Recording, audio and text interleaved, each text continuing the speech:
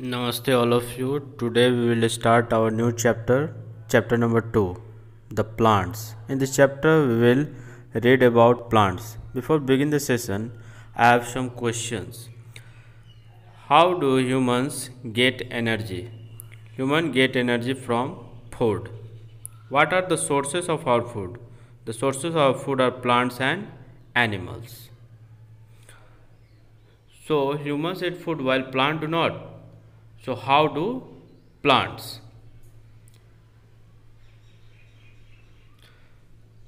Plants need sunlight, carbon dioxide and water. They do so through the process called photosynthesis. It is a process by which plants capture sunlight to manufacture their food. Take carbon dioxide from air. Take water from the roots. During the process, plant leaves absorb carbon dioxide in the atmosphere. Therefore, three things must be present for photosynthesis to occur: sunlight, carbon dioxide, water. It liberates oxygen.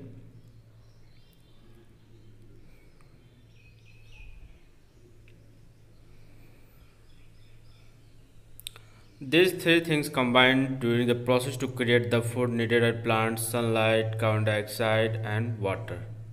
If any of the three is absent, all the plants will starve and die. Thank you.